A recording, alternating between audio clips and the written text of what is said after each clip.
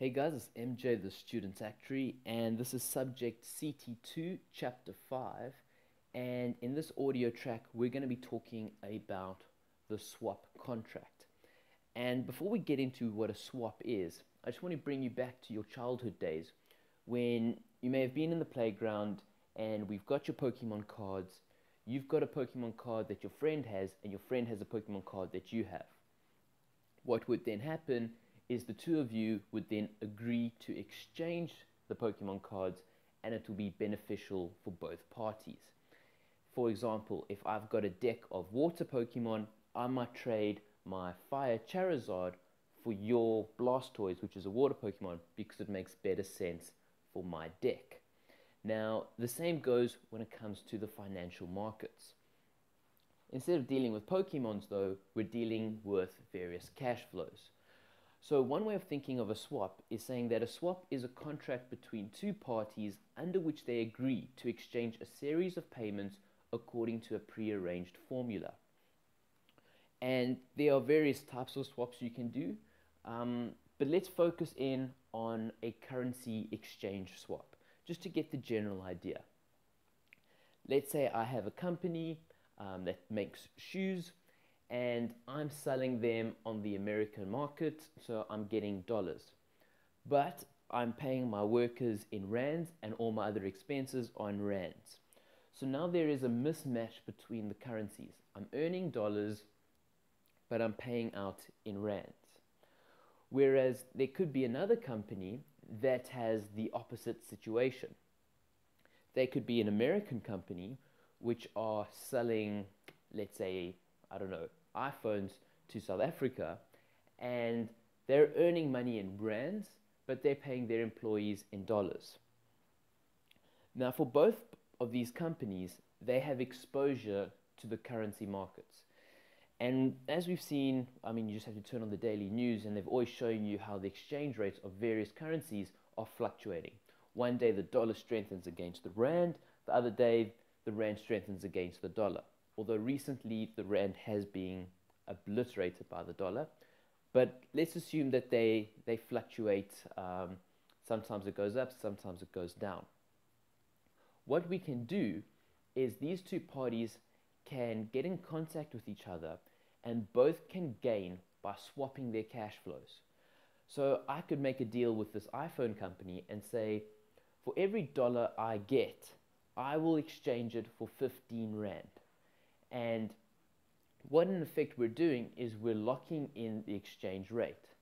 This way, if the dollar strengthens to the rand, I'm not exposed to that currency fluctuation, which is where I want to be.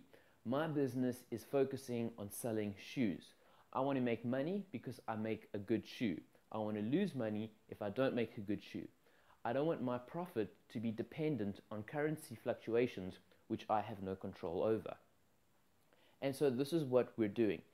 If the dollar strengthens, I'm losing out because I've already locked in 15 rand to $1.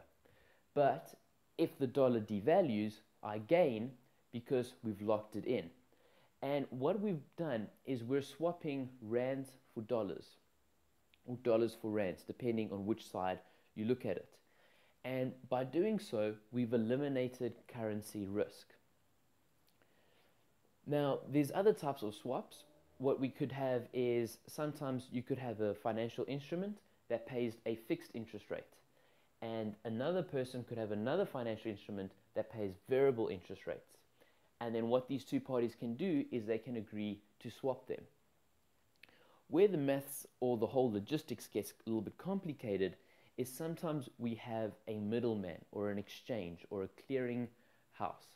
And what they do is they actually are the person that engages with you. So instead of me dealing with the iPhone company, I deal with the clearing house, and they make a swap with me.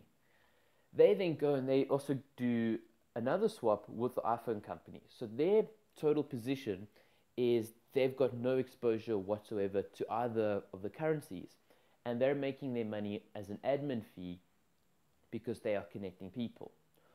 Although what we're seeing, or kind of think of it as like being on the playground. Instead of trying to find someone to trade your fire Pokemon for their water Pokemon, imagine if the school had a system where no matter what, if you trade in your Pokemon, they'll trade it with you for a small fee.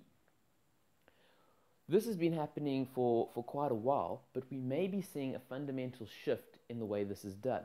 As peer-to-peer networks are developing and the internet has shown that it can connect people without the need for a centralized party, we could see swaps in the future being arranged very differently, kind of on a blockchain system which Bitcoin uses. But you don't have to worry too much about that because that won't be in the exam, or won't be in the exam for the next 3 years. I'm assuming that the actuarial profession will update the course material once the new technology has fed in, and then it will be in your exam. So if you're listening to this in like 2019, then yeah, you probably know all about the blockchain and all that type of stuff. But that is what a swap contract is.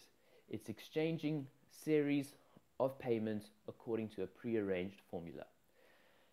And we've shown how it can reduce your currency risk. And if you had interest rates, it can reduce your interest rates risks. But that's all we got time for. I'm going to be stopping this, otherwise these videos go on too much.